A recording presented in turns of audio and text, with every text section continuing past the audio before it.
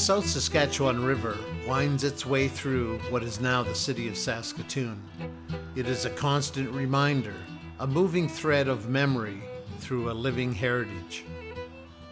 From pristine prairie to a robust modern community, Broadway Avenue has many stories, and who better to share its history than City of Saskatoon Archivist Jeff O'Brien.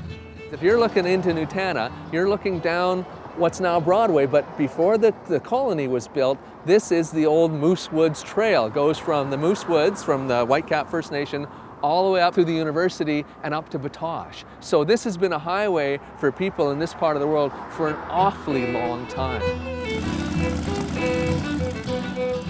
Now, if you were on the north side of the river looking into Nutana, the view is a little bit different. This is the high side of the bank, of course, and it's always been heavily bush. You know, when you come along the river here, through the park here, Cosmopolitan Park, it looks an awful lot like the riverbank looked when the first settlers came here or when the First Nations people came through here back in the day. The early colonists here were quite new to this area and to making a livelihood far out on the prairies. Remember, in 1883, Saskatoon is as isolated as it is possible to imagine a place to be. And so having this well-established community south of us on the river, full of people who knew how to live and to make a living out of this kind of land, was critically important for the people of Saskatoon. Saskatoon, the early Saskatoon, had quite an active relationship with the people who lived at Whitecap. In the very early days, of course, one of the problems here was that manpower was at a premium. And, you know, farming in those days was highly labor intensive, and the Whitecap people provided an excellent source, a reliable source of short-term workers, especially for the harvest. And for the people living in Whitecap, Saskatoon was a great source of income, of goods and money, which they got for doing wage labor. Prior to the establishment of Saskatoon, Whitecap people would go up to Prince Albert to work the harvest. So once Saskatoon came along, it was much easier. The relationship worked in a lot of ways for both sides. When the original temperance colony was laid out in the summer of 1883, when they surveyed it, it was essentially Nutana, and with Broadway running right up the middle of it. Of course, there's no bridge, right? There's a bridge over there nowadays. Well, that wasn't there back in the 1880s.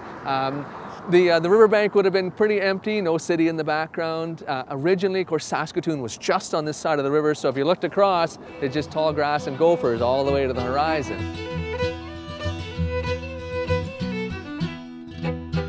People will sometimes wonder, why is sleepy little residential street like Main Street called Main Street? Well, the reason is because the reason why Saskatoon is where it is in this precise location is because the original colonists need to find a place where the riverbank was low enough on both sides to allow for a road to be cut down to the river so they could build a ferry across, because it's 1883. There's no roads, there's no railways, there's no nothing here. So you need to get across the river, you're going to need a ferry crossing. Well, so John Lake, the father of Saskatoon, heads down, talks to Chief Whitecap down at the Whitecap First Nation about geography, and the decision is that the geographical setting they want is right here, right on this particular bend of the river. And so in the very first survey plan of Saskatoon drawn in the summer of 1883, you can see Main Street cutting across Broadway all the way down to the river, and a little arrow says 2 ferry crossings. So next time you're walking down Main Street, that's why.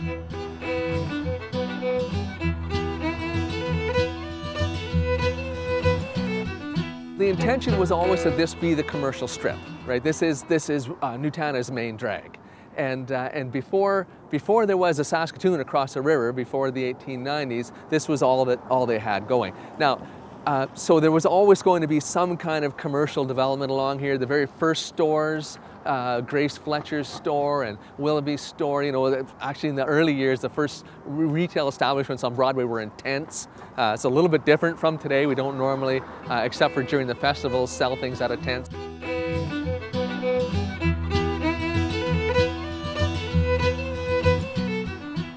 As the neighborhood grew, as Saskatoon grew, Broadway became the retail area for the south part of Saskatoon and for the rural area south of Saskatoon. People from as far away as Whitecap First Nation came up to Saskatoon to shop, and when they did, they came to Broadway, just because it was closer and it was easier. The Broadway Bridge wasn't built until 1932.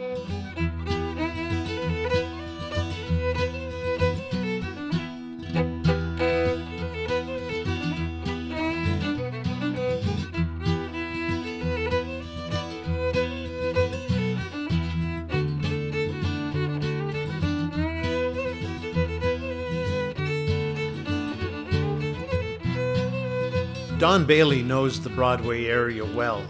The longtime Saskatoon resident spent his youth on Broadway, and he knows the street. I'm 82 now, but I started my life about 3 blocks from here on Broadway and 9th Street. So as a kid, I had to walk down Broadway 4 times a day, going to school, coming home at lunch, going back, and so to Victoria School, the old Victoria School. So I was there for 8 years. So those days I had to walk Broadway every day. So I knew all about Broadway. That was our stamping ground.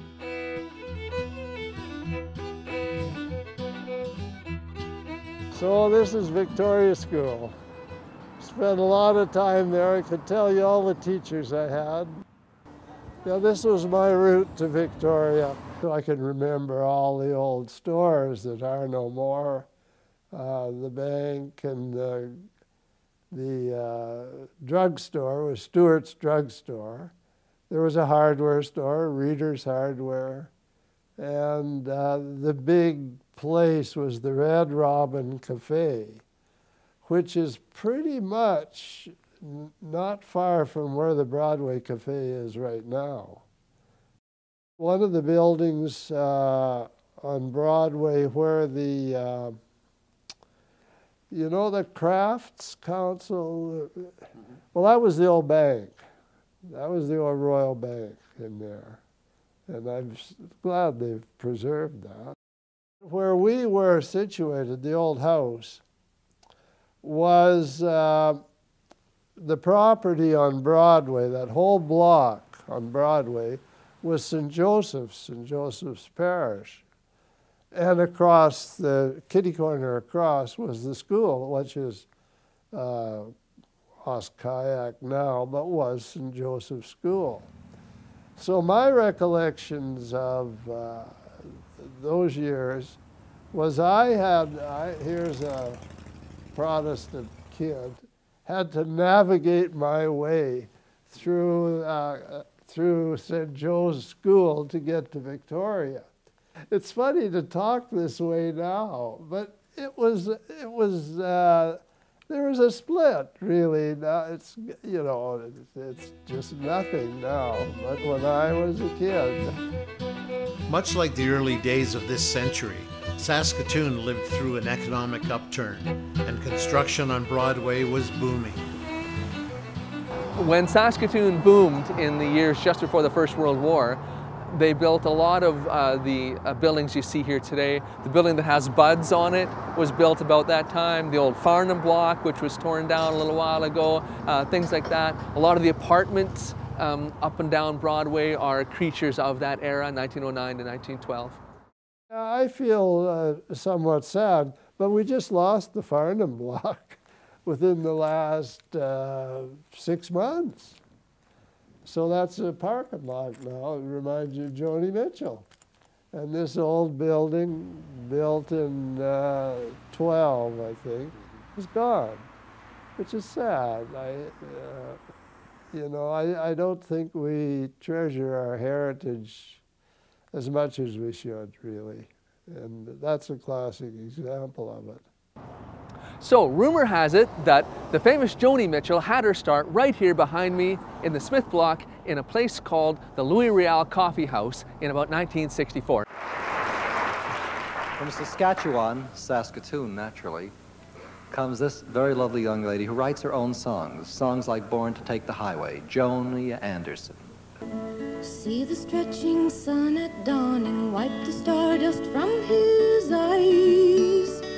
Feel the morning breezes yawning, telling me it's time to rise. Some people will tell you that Joni used to play Lydia's in the Farnham block, but this is not true. She got her start right here behind us in the Louis Riel. Of course, if you want absolute fact, why don't we just ask Joni? I was born to chase a dream. Any road at all is my way. Any place is where I've been.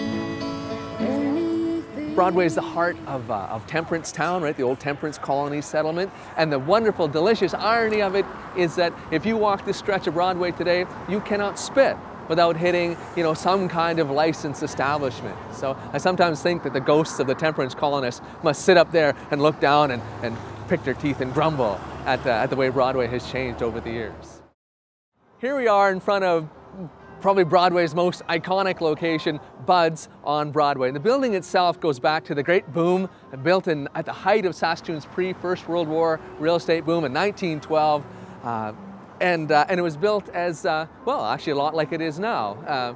It was apartments above and retail below. And actually, it seems to me that they might have been early Catholic Church services in this particular building. Anyway, nowadays, there's all sorts of stuff in here. There's the Craft Council is in here, the Broadway Bid has its offices, and of course, Bud's, home of the blues in Saskatoon. Behind me, we have yet another Broadway icon, the famous Broadway Theatre, first built in 1946. And you know, back in those days, all the theaters in Saskatoon were downtown. Much, much later, we ended up with suburban theaters like Duffy's on 8th Street, but before them, we had the Broadway Theatre.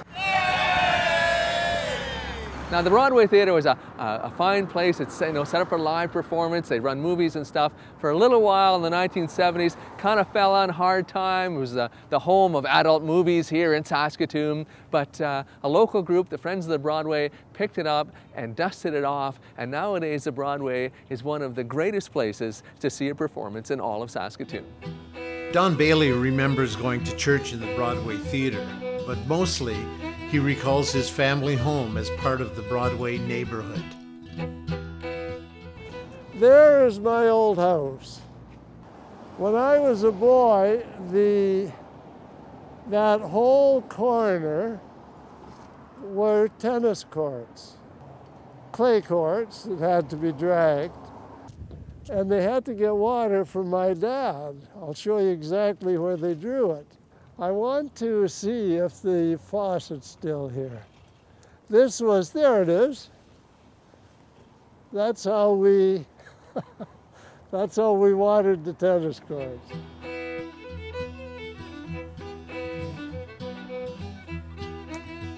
If you look around Saskatoon, especially Nutana, I'll bet you'll see 50 houses, just like it. They were all built by Gary's father, Showquist Construction. In many ways, Broadway has retained its sort of unique character, really, I think. We didn't recognize it as unique in those days, but now I do. And it's sort of trendy. It's a good place. From indigenous prairie trail to a bustling commercial strip, Broadway has retained its unique cultural and heritage footprint.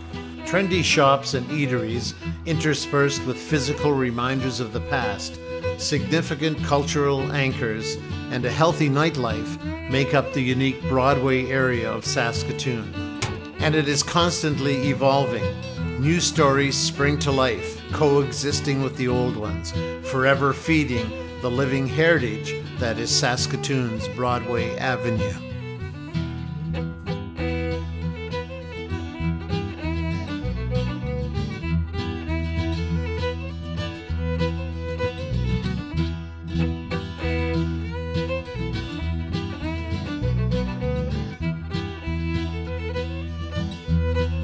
Now, winter of 1888, a fellow named Ted Mears was at a party down on Broadway at about 10th, and it was a blizzard came up, and he was worried about his cows in his barn on the other side of Broadway, about 100 yards away. So he left the party, went out on Broadway, promptly got lost. They found him a few days later, 5 miles away, frozen solid. So he got lost on Broadway. Just gives you an idea of just how much there wasn't here on Broadway back in the day.